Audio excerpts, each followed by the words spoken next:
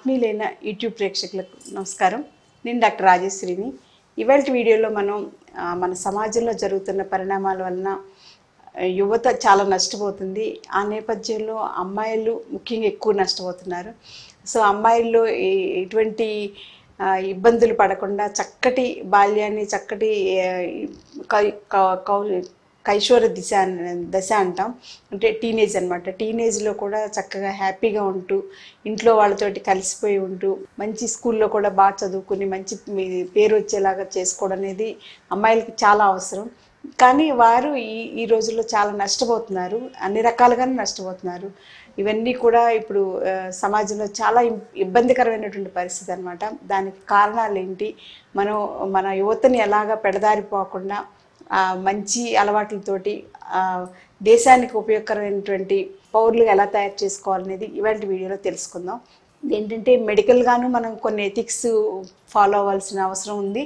అలాగే మన పెంపకంలో ఉన్నటువంటి లోపాలను కూడా ఒక్కసారి అందరం కూడా అవలోకించుకుని సరి చేసుకోవడానికి ఏమాత్రం అవకాశం ఉన్నా కూడా ప్రయత్నించడం అనేది తెలుసుకోవాలని చెప్పేసి ఈ వీడియోని డిజైన్ చేసాం అనమాట. ఇప్పుడు ఈ మధ్య ఒక 3-4 డేస్ నుంచి హైదరాబాద్లో ఒక న్యూస్ చూస్తుంటే చాలా సెన్సేషనల్గా, చాలా ఇబ్బందికరమైనటువంటి పరిస్థితిగా అనిపిస్తుంది అనమాట.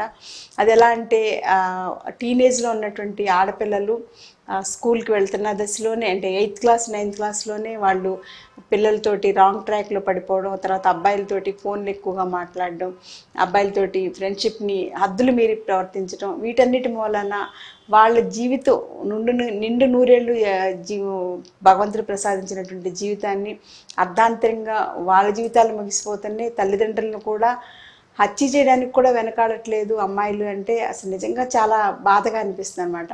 మనకు మామూలుగా మా చిన్నతనంలో పెరిగినటువంటి పరిస్థితుల్లో ఏంటంటే అమ్మాయి అంటే చాలా అందమైనటువంటి జీవితాన్ని తల్లిదండ్రులతో గడుపుతూ తర్వాత అత్తవారింటికి వెళ్ళి అక్కడ బాధ్యతలు అవన్నీ చూసుకుంటూ ఒక మంచి కుటుంబాన్ని ఏర్పరచుకుని తన పిల్లలు తన జీవితం ఆరోగ్యంగా ఆనందంగా ఉండేలాగా జీవించడం అనేది ఆ జనరేషన్లో అలా ఉండేది. కానీ ప్రజెంట్ జనరేషన్ ఏంటంటే పిల్లలకి చాలా అన్నీ కూడా అవసరానికి మించి అన్నీ దొరుకుతున్నాయి. చక్కగా బాల్యంలో తల్లిదండ్రులు వాళ్ళ శక్తికి మించి అన్నీ కొనిపెడుతున్నారు. తర్వాత వాళ్ళకి ఖర్చు పెట్టుకోవడానికి కూడా శక్తికి మించి ఎక్కువ డబ్బులు ఇస్తున్నారు. అలాగే పిల్లలు అడిగిందే తడవుగా పక్కవాడి చేతిలో స్మార్ట్ ఫోన్ ఉంది, నాకు లేకపోతే ఎలా నాన్న అని అడిగినందుకు స్మార్ట్ ఫోన్ కూడా కొనిస్తున్నారు. స్మార్ట్ ఫోన్ ఒకసారి చేతిలో పడిందంటే వాళ్ళు ఏం చేస్తున్నారు అనేది అసలు పేరెంట్స్కి అర్థం కావట్లేదు, పిల్లలకి టీచర్స్కి అర్థం కావట్లేదు. ఏమన్నా కానీ వాళ్ళు సెన్సిటివ్గా ఎలా రియాక్ట్ అవుతారు, వాళ్ళ జీవితాన్ని ఆత్మహత్య రూపంలో బలి చేసుకుంటారా, లేకపోతే ఎదురుగా ఉన్న టీచర్నైనా హత్య చేయడానికి వెనకాడట్లేదు, తండ్రినైనా హత్య చేయడానికి వెనకాడట్లేదు, తల్లిని కూడా హత్య చేయడానికి వెనకాడట్లేదు. అంటే సమాజంలో మనం హింస, క్రౌర్యం అనేది ఎంత ఎక్కువగా పెరుగుతుంది అనేది మనం అర్థం చేసుకోవాలి.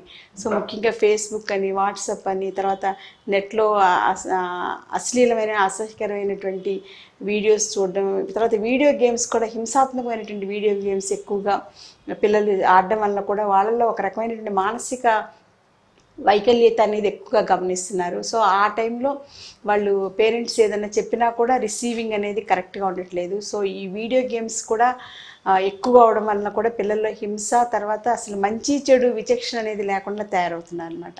సో ఇదంతా మెయిన్గా ఈ మధ్య కాలంలో ఒక 2-3 ఇయర్స్లో సమాజంలో వచ్చినటువంటి పోకడలో వచ్చినటువంటి మార్పులు అనమాట. ఒకప్పుడు మేము చిన్నప్పుడు చదువుకునేటప్పుడు నావెల్స్లో అమెరికాలో హిప్పీయిజం ఎక్కువగా ఉంటుంది. అక్కడ పిల్లలు చదువుకోకుండా అందరూ కలిసి జట్టుగా ఫామ్ అయ్యి ఎక్కడో ఊరి చివరికి వెళ్ళిపోయి అక్కడ స్మోక్ చేయడం, లేకపోతే ఇవన్నీ ఎడిక్షన్స్ ఉంటాయి కదా, మాదక ద్రవ్యాలు ఉపయోగించడం, ఎక్కువగా డ్రింక్స్ చేయడం, మామూలు తిండి తినకుండా ఇంకా వాటిలో ఒక రకమైన హాల్యూసినేషన్స్లో ఉండడం జరుగుతుంది అనేది మేము కొన్ని నావెల్స్లో, కొన్ని బుక్స్లో చదివి ఇలా కూడా ఉంటుందా సొసైటీ అని చాలా అనుకునేవాళ్ళం అనమాట. ఇండియా ఇప్పుడు దానికన్నా ఇంకా 10 times ఎక్కువగా ఉందేమో అనిపిస్తుంది. సో అలాంటి కండిషన్లో ఉన్న పిల్లలు వాళ్ళ మానసిక స్థితి ఎలా ఉంటుందనేది అసలు ఏమాత్రం ఊహించలేము అనమాట. ఎటువంటి హింసకైనా వెనకాడరు, ఎటువంటి అత్యాచారానికైనా వెనకాడరు, ఏ రకమైనటువంటి సోషల్ క్రైమ్స్ అయినా చేయడానికైనా కూడా అతీతంగా ఉంటారనమాట వాళ్ళు. సో అలాంటివి మనం ఇప్పుడే కొంచెం కరెక్ట్ చేసుకోకపోతే ముందు ముందు పిల్లలకి ఇంకా మనం సమాజంలో భయంకరమైనటువంటి స్థితిలో పిల్లలు ఉండబోతారేమో అనిపిస్తుంది అనమాట. సో మేధావులందరూ కూడా ఇలాంటి విషయాల గురించి కూడా చాలా సెన్సిటివ్గా ఫీల్ అయ్యి ఏ రకంగా సమాజంలో మార్పు తీసుకురావాలి అనేది ఆలోచిస్తున్నారు. ఈ నేపథ్యంలో మనకి అసలు ఎక్కడ జరుగుతుంది పొరపాటు అనేది మనం ఏమైనా సరిదిద్దుకోవడానికి అవకాశం ఉంటే మనస్ఫూర్తిగా ఓపెన్గా ఇది నా తప్పు అని ఎవరికి వాళ్ళు తెలుసుకుని సరిదిద్దుకోగలిగితే కనీసం కొంతమందినన్నా మనం మార్చుకోవడానికి అవకాశం ఉంటుంది, కొంతమంది అయినా సమాజంలో మంచివారిగా మిగలడానికి అవకాశం ఉంది. సో ఫస్ట్ పాయింట్ ఏంటంటే తల్లులు పిల్లల గురించి ఎక్కువ అటెన్షన్ పే చేయలేకపోవడం అనేది ఫస్ట్ పాయింట్. తండ్రులు కూడా ఉద్యోగం అయిపోయాక వెంటనే ఇంటికి వచ్చేసేసి ఫ్యామిలీతో స్పెండ్ చేయడం అనేది, కుటుంబ బంధాలను పెంచుకోకుండా పెరుగుతున్నటువంటి ఆర్థిక అవసరాల కోసం ఎక్కువగా ఉద్యోగాల్లో ఉండడం, లేదంటే పగలంతా కష్టపడిందంతా రిలాక్స్ అయిపోవాలని మద్యానికి బానిసయో లేకపోతే ఫ్రెండ్స్ తోటో టైం పాసో ఏవో అలాగా టైం వేస్ట్ చేసుకోవడం వల్ల పిల్లల్లో ఒంటరితనం అనేది వస్తుంది. పిల్లలు అనేది ఎక్కడి నుంచో రారు, పిల్లలు బంగారు, అసలు అందులో బంగారు బాలలు అనమాట. అందులో ఏమాత్రం డౌట్ లేదు, ప్రతి పిల్లవాడు నిజంగా బంగారమే. కానీ మనంలోనే ఎక్కడ పెంపకంలోనో వాళ్ళకి అలవాట్లు చేయడంలోనో లేకపోతే వాళ్ళకి ఎథిక్స్ కరెక్ట్గా నేర్పించకపోవడం వల్ల ఎక్కడో చిన్న లింక్ అనేది మిస్ అవుతుంది అనమాట. సో ఏం జరిగినా కానీ పిల్లల్లో మార్పు వస్తుందంటే తల్లిదండ్రులే ఫస్ట్ అండ్ ఫార్మోస్ట్.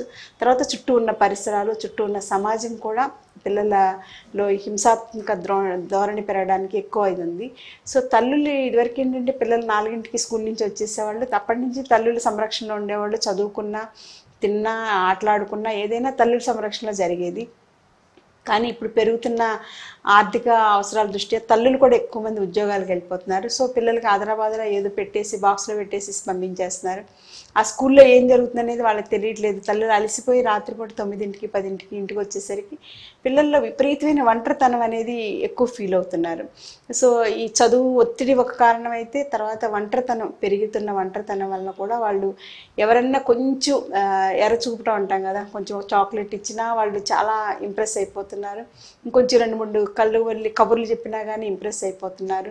సో ఇలాంటి కోసం మానవ మృగాలు చాలామంది మన చుట్టూ ఉంటారు కాబట్టి ఈ పిల్లల్ని ఆకట్టుకుంటున్నారు, వశపరుచుకుంటున్నారు. తర్వాత వాళ్ళని ఇంకా ఈ సెల్ ఫోన్స్, ఈ ఎడిక్షన్స్, ఈ వీడియోస్ వీటన్నిటిలో కలిపి ఇంకా బంధించేసి వాళ్ళని ఇంకా హింసాధోరణి కూడా పెరిగేలాగా చేస్తున్నారు అనమాట. దాని వలన వాళ్ళలో తలెత్తినటువంటి ఒంటరితనం నుంచి మొదలై అది హింసాత్మక ధోరణికి మారిపోతుంది. అది ఆ హింసాత్మక ధోరణి ఎంత తీవ్రంగా ఉంటుందంటే తల్లి తండ్రి అంటే మనకి దైవ స్వరూపం, గురువు అంటే అంతకన్నా దైవ స్వరూపం.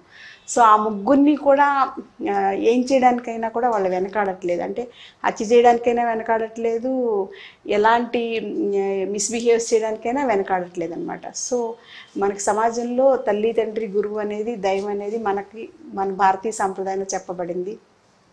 ముగ్గురు కూడా వాళ్ళ రోల్స్ సరిగ్గా పిల్లలతోటి ఎక్కువగా ఉండలేకపోవడం వలన, వాళ్ళల్లో చదువు ఒత్తిడి వలన, ఒంటరితనం వలన పిల్లల్లో ఒక రకమైనటువంటి ఈ కాంప్లెక్సెస్ అన్ని కలిపి చివరికి అల్టిమేట్గా హింసాత్మక ధోరణిలోకి మారుతుంది. ఇలాంటి పిల్లలు ఏంటంటే జనరల్గా ఆడపిల్లలు అయితే ఎవరో ఒకళ్ళ మాటల్లో పడిపోతారు, వాడు రమ్మంటే సిటీకి ఎక్కడికో వెళ్ళిపోతారు, వాడిని వదిలేసేసి రైల్వే స్టేషన్లో వదిలేసేసి వెళ్ళిపోతారు, లేదా వాళ్ళని బ్రోతల్ హౌస్కి అమ్మేయడం జరుగుతుంది, లేదా 2-3 కలిసి వాళ్ళ అమ్మాయి జీవితం నాశనం చేయడం జరుగుతుంది. ఏదైనా కానీ మన సమాజంలో ఒక సూక్తి ఉంది కదా, ముళ్ళు వచ్చి అరిటాకు మీద పడ్డా, అరిటాకు వచ్చి ముళ్ళు మీద పడ్డా కానీ అల్టిమేట్గా నష్టపోయేది అమ్మాయిలే. కొంతమంది అబ్బాయిలు కూడా హత్యలు చేసి పోలీసులు చిక్కి జీవితం అంతా కూడా ఇలాగ జైల్లో ఉంటున్న వాళ్ళు ఉన్నారు. ఏదైనా యువత అనేది ఇలాగ పెడత్రోవ పెట్టి ఇలాగా నాశనం అయిపోతే ఇంకా దేశానికి మనకి అసలు సౌభాగ్యం అనేది ఎక్కడి నుంచి వస్తుంది? ఆరోగ్యపరంగా నష్టపోతున్నాం, ఆర్థిక పరంగా చాలా నష్టపోతున్నాం. అలాగే మనకి బలమైనటువంటి మన దేశానికి బలం యువత.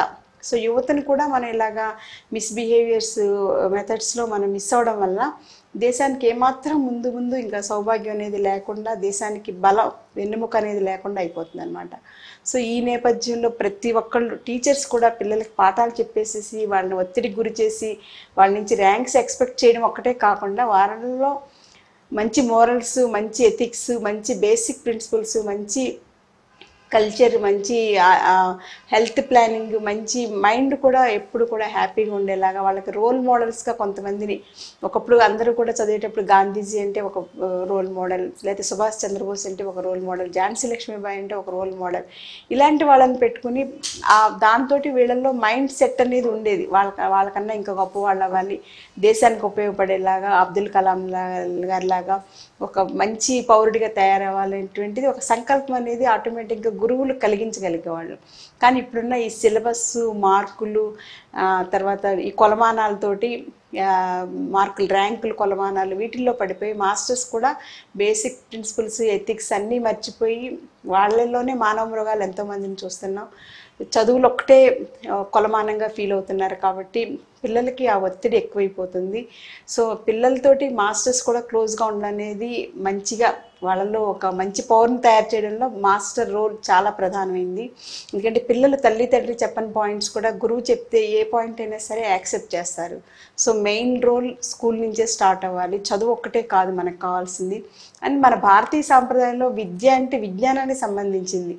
ఒక పురాణాలు భారతం గురించి మహాభారతం గురించి తెలుసుకోవడం మనకు విజ్ఞానమే, రామాయణం గురించి తెలుసుకోవడం విజ్ఞానమే. సో ఇలాంటివన్నీ మనం మర్చిపోయి మార్కులకి కొలమానానికి ర్యాంకులకి కొలమానాలు పెట్టుకుని పిల్లల జీవితాలని అలాగా మనం అక్కడికి సమిధులుగా చేస్తున్నామేమో అనేది ఒకసారి ఆలోచించాలి మేధావులు. అలాగే దాంతోపాటుగా వాళ్ళకి మంచి బేసిక్ మోరల్స్ ఎలా అలవాటు చేయాలనేది కూడా ఒకసారి మళ్ళీ అందరూ ఆలోచించాలి. మేము చిన్నప్పుడైతే భారతదేశం నా మాతృభూమి, భారతీయులందరూ నా సహోదరులు అని చెప్పేసి అందరం కూడా క్లాస్కి ముందు స్కూల్లో ప్రేయర్ టైంలో ఇది ప్లెడ్జ్ అనేది చదవడం అనేది ఒక మంచి అలవాటు ఉండేది. ఇప్పటి స్కూల్స్లో ప్లే గ్రౌండ్స్ లేవు. సో అలాంటి పిల్లల చేత అవి చదివించడం లేదు కాబట్టి వాళ్ళలో ఆ సంకల్పం అనేది లేదు.